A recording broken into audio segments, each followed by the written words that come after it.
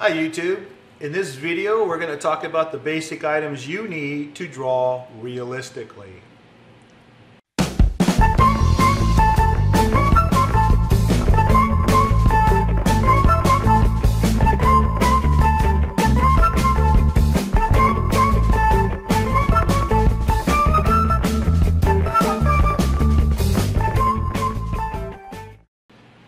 Okay, now when it comes to the basic items that you're going to need, that really is somewhat subjective. It really comes down to preference, personal preferences as to what items you should get. But I'm going to kind of break this down first into the basic groups and then maybe discuss a little bit within each group as to some of the decisions you would need to make, and then tell you what I do personally. Now, the first group obviously is you're going to need something to draw on, and well, the most logical medium is paper. And so you're going to want to find yourself some paper that is conducive to the type of drawings you want to do. So if you want to do realistic drawings, you're going to want a paper that is going to be smooth for the most part. All paper that's for drawing should have some texture, but the least amount of texture possible will give you the better, smoother skin textures, that you'll want in certain areas of a portrait. Because, you know, to make something realistic, like you're drawing a person, that person may not necessarily have a face that matches up the fiber patterns of the paper. So you want to test out a few papers.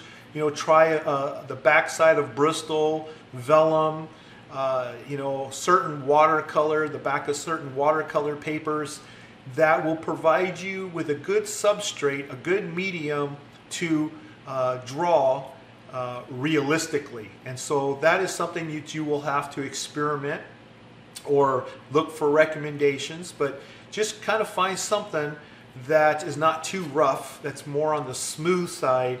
And sometimes some papers you'll find that there'll be a rougher side and a smoother side on the back, and you can experiment and see which one gives you the textures you're looking for. Now, of course, you're going to need pencils, and so that's the second group, which you can see I have right here.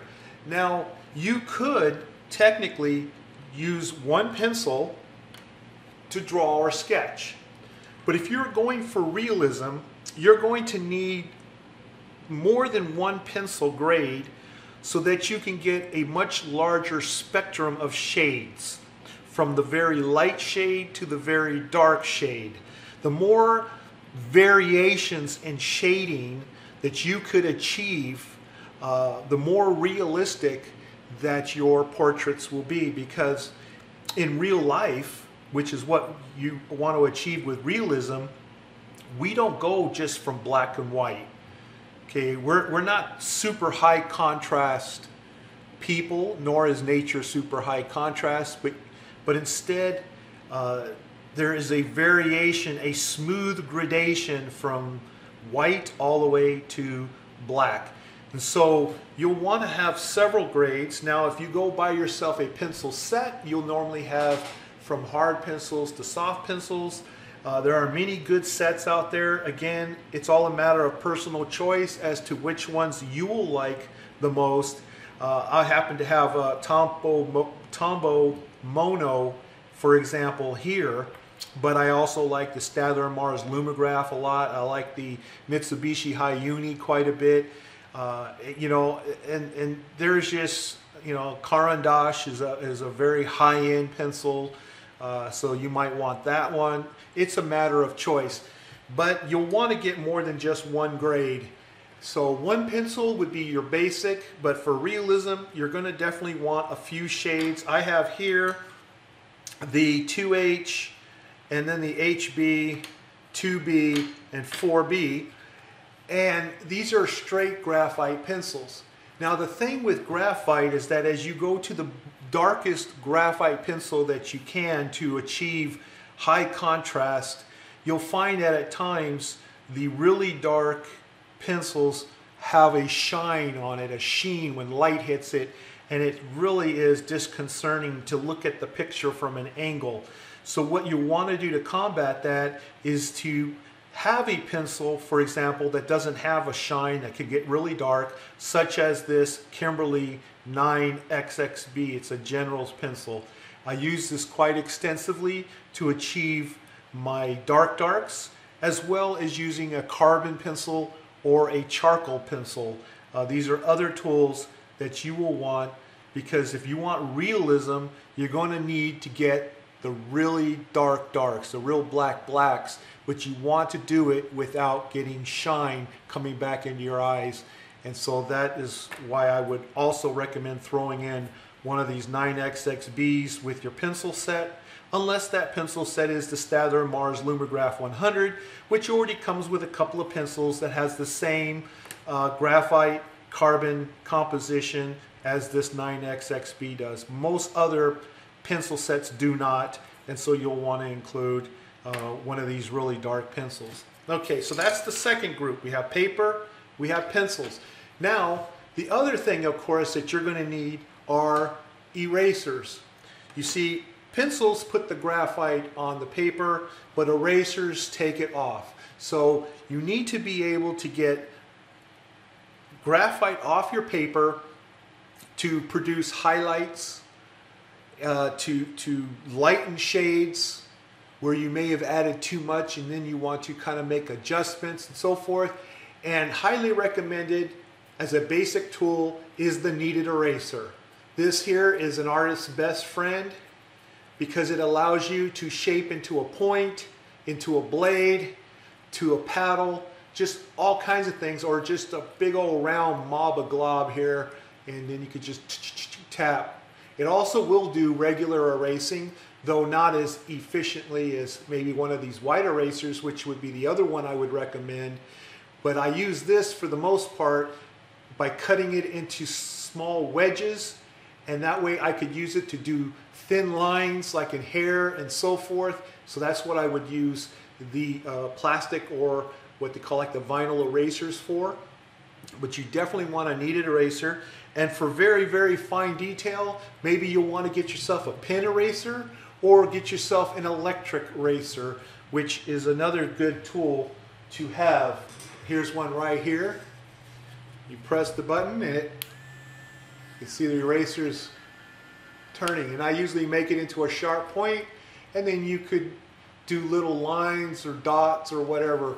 Very important if you want to do detailed, realistic drawings. So paper, pencils, erasers.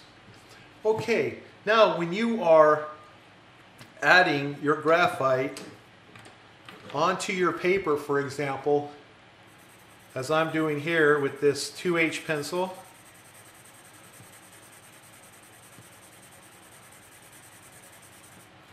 then I'm going to do it with the darker 4H pencil, I mean a 4B pencil, excuse me, so you can really see it. And I'm going to bring this up.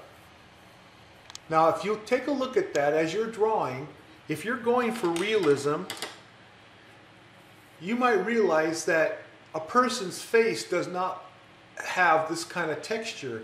And this is picking up the texture from the paper. And by the way, just a tip, don't put your finger on the paper and you get your oils on it, because graphite gets on there and you'll see the fingerprint and you'll never get it off. But for this demonstration, I can touch all I want because I'm not drawing anything of importance.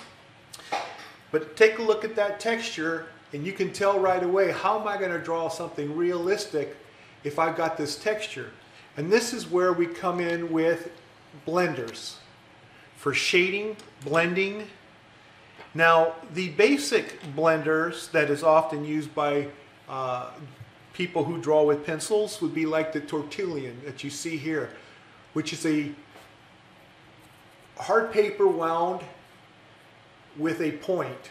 It's a very hard point, and it's very good because you can not only blend with it, as you can see I'm blending here and smoothing out the area here.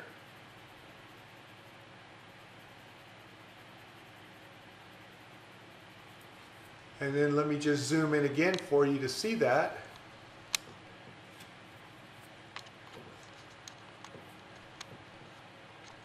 There we go. But you can see you smooth it out and you can really get some good smooth texture there. But then as it collects the graphite on the tip, you can do some fine details without using a pencil by using the sharp tip of a tortillon.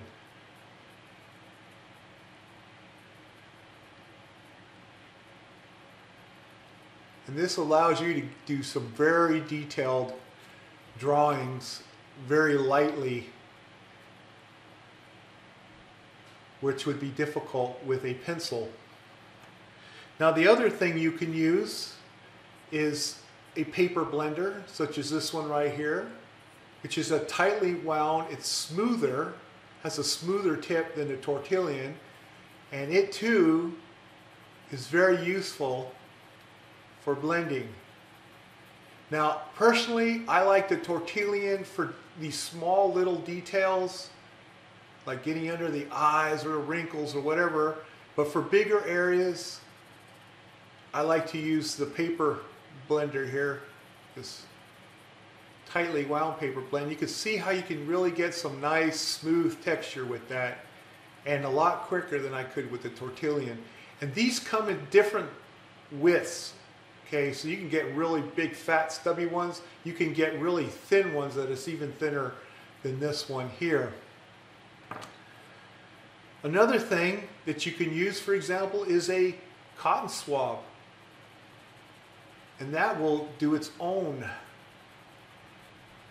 smoothness and pattern. And you should immediately tell that there's a difference between what the paper blender did and what the cotton swab is doing.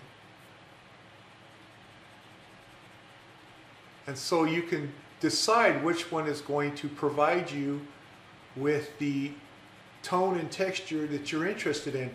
But you see it's slightly lighter because it's picking up a lot of it here. So this has a tendency to pick up more graphite, whereas the paper blender has this tendency of pushing it around more rather than absorbing it into the cotton fibers like this is doing. And then you can also compare which one gives you the texture that you're looking for in your realistic drawing. You can also use these sponge applicators, these makeup applicators, for example, like what they use for, you know, putting whatever women do with their eyes. They put this on makeup and then they, I don't know what it's called, but this one here is called a soft, and it's actually made for art. Now it's got a lot of black material already on here, so if I was to go in here and try to blend that, I would actually be adding this dark material that's already on here. So you'll want to, of course, use a clean one. These are replaceable. You just pull them off and slide another one on. But I was doing some work in some dark areas with this, but you can see how it too, like a paper blender, can be used to just add graphite or charcoal to your drawing without the use of pencil and give you that smooth texture you're looking for, as opposed to that paper texture when you don't use a blender. Okay, so those are your blenders, for example, and there are many others that you can use. For example, you could use napkins, you can use felt, you can use chamois, and they all do different things. But that's your other group right there, is your blenders on. Of course, you can also use a brush, soft brush. Just kind of go over your graphite like so, and then as you can see right there how it's made it nice and smooth. Really good for skin. I used it for hair, and does a great job. And you can see just really made that texture smooth. You need paper, you need pencils, you need erasers, you need some sort of shading and blending tools, I should say. More blending than shading. These are really your shading, but You can shade, as I showed you with the paper and this foam here, and you can blend and smooth out. You need those tools. And that brings us to the last tool, and that is whatever you're going to use to sharpen your pencils. In this case, I have a long point sharpener. It's a Q masterpiece. And what I like about this is it allows me to create these very long points, as you can see here, that I happen to like to draw with. So my pencils all have these, see how far that lead is sticking out from the pencil? Well, you can do that with this particular Q masterpiece sharpener. You can also do it with the big triple. It's another sharpener which is half the price of this one that you can get online, that will also allow you to do these longer points, or you could just use a blade, and a lot of artists do that and so forth. Okay, so those are the basics that you will need, the basic materials for drawing. You don't need as many pencils, but the more you have as far as from the hardness, which I say you really don't need to go any harder than a 4H pencil, all the way to the darkest dark pencil you can get that doesn't give you a shine. Highly recommended. So it's nice to have some increments. You don't need, by the way, to go from 2B to 3B to 4B to 5B to 6B to 7B, 8B, 9. I think that's ridiculous. You can go 2, 4, 6, 8 or 9, and then you have a really super dark pencil like this, if you're not using the Staedtler Mars Lumograph 100 set, which going to a 8B would be the same as using one of these really dark 9X XBs. And having a charcoal or a carbon pencil is also nice if you want to get the really, really, really dark in there without the shine. Okay, and a minimum of one blender, maybe a Q-tip, maybe a napkin. It's your choice. Experiment with them all. I happen to like to use 2 or 3 different things. If you're going to get one eraser, make it a kneaded eraser, but it's nice to also have other choices such as an electric, such as a pen for details. Most of the realistic artists that I have seen utilize the pen and or the electric along with the kneaded. And it's also nice to have one of these that you can cut into wedges and then do the fine lines for hair and so forth. And either use a knife or get a nice long point sharpener. Well, hey, I appreciate you watching. Thanks again. Come back for the next video. Please subscribe if you haven't done so already, and I'll see you next time. Bye.